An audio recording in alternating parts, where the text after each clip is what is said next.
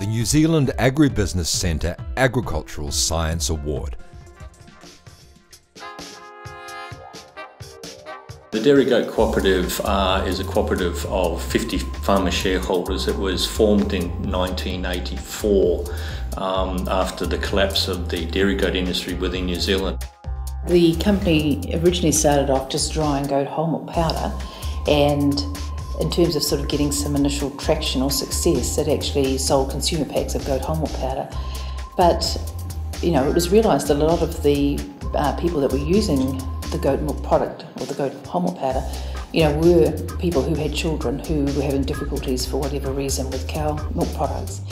So that was really where it started, or where the germ of the idea came from. And there's a lot of expertise within New Zealand in terms of infant formula manufacture.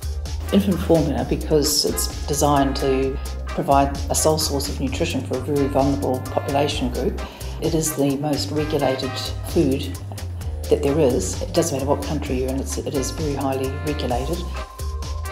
Goat milk is not well known in a lot of either the nutritional experts or also the regulatory authorities as a formula. Goat milk itself is well known, but not as a use for its formula, and so there's a lot of question marks as to whether the goat milk provides the necessary ingredients for the infants and young children. So one of the biggest challenges was to gather the robust experimental evidence to show that it actually does have the nutrients which are necessary for the young infant. The European directive that covers infant formula and follow-on formula manufacture currently does not permit goat milk to be used as a source of protein. It's written in a very prescriptive way, so it only says you can use this, this and that. And because that they are held in very high esteem in terms of food safety, many different countries sort of have reservations about the use of goat milk simply because the Europeans don't accept it. So it's a hurdle in terms of getting market access to Europe, but also it sort of jaundices people's views in other countries as well in terms of the acceptability of goat milk for these products. So we felt it was really, really important to try to change the European directive. But in order to do that, they require very, very high standards of data. They really take the attitude that it's more or less a novel food, and you need to go down that track of showing that the product does provide adequate nutrition and is safe.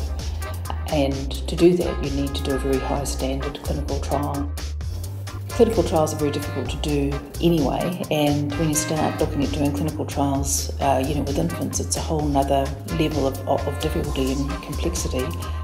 We put all of the information together as we submitted it in 2010, and we're very pleased for them to have published, post that submission, a positive opinion. Basically, the scientific committee has concluded that goat milk is safe as a source of protein for infant formula and follow-on formula.